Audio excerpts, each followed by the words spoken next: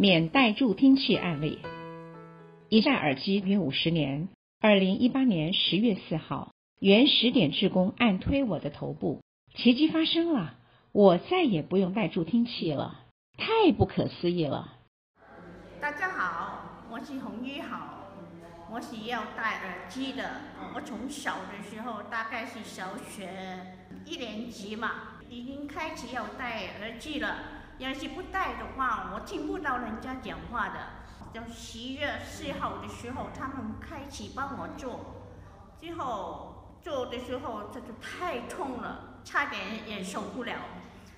但是做完之后，我可以听到他们讲话，不用戴耳机哦。第2天我再来的时候，效果会更好，我更清楚，跟平常人一样，不用戴耳机跟他们对话，好开心啊，好感谢。你好，今天有烧香吗？